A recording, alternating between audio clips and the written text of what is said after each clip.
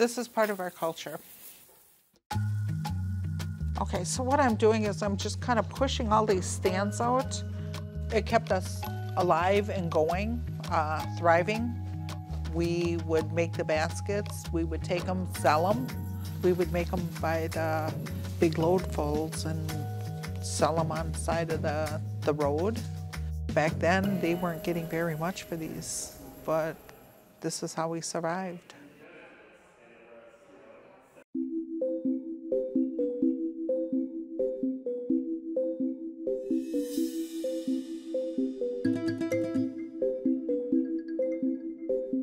These are all handmade by Ho-Chunk. They date from about 1910s through the present. Most of these were woven by women. Traditionally, the women were the weavers, and the men were kind of the mechanics that hold the basket together.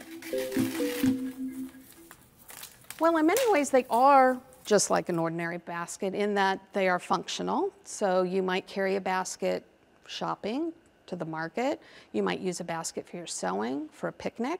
Sometimes the basket might be used for a more traditional purpose. We have some very large feather baskets that would have been used to collect eagle feathers.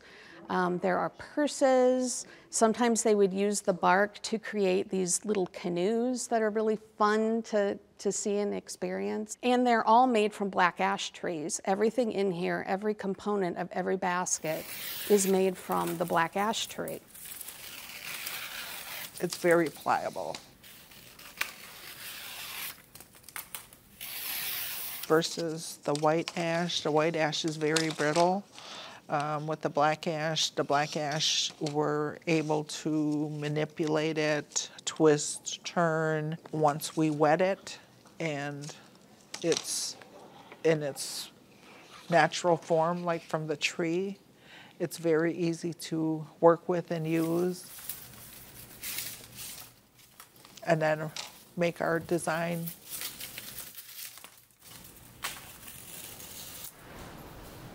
Hello everybody, my name is Kimberly Crawley. My parents were Sydney and Christine Hall. We grew up in Wittenberg, Wisconsin. I am a Thunder Clan of the Ho-Chunk Nation. I have been making baskets for about 45 years. If you can imagine, after cutting the tree down and you see all the rings there, each one of those rings is a strip. So depending on how much water the tree got that year, how thick the black ash strips are going to be.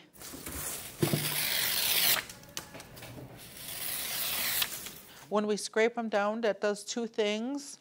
One, it keeps the splinters down, and two is when we're scraping down on the material there, we're actually pressing the fibers together more.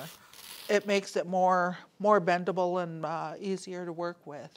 Everything that we are going to need for our baskets is pretty much in the bag here.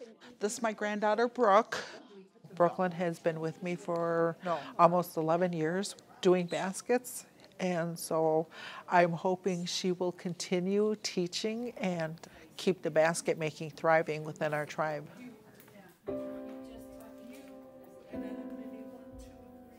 I like to share. It does me no good to keep it all within me. I'm hoping to spark an interest. Maybe somebody else will pick it up. There she blows, all the hard work.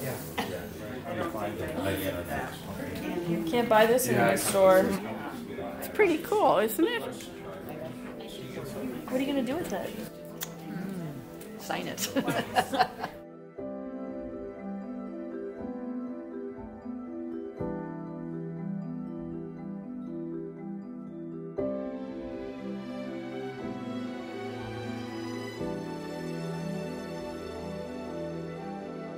I think it's really important to just step back and appreciate kind of the aesthetics of everyday objects.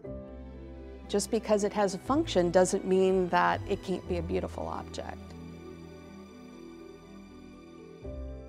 As the Museum of Wisconsin Art, We really strive to exhibit art from all the different communities kind of in our reach, including Indigenous art. And it's something that I think MOA is leading the way and are really proud of.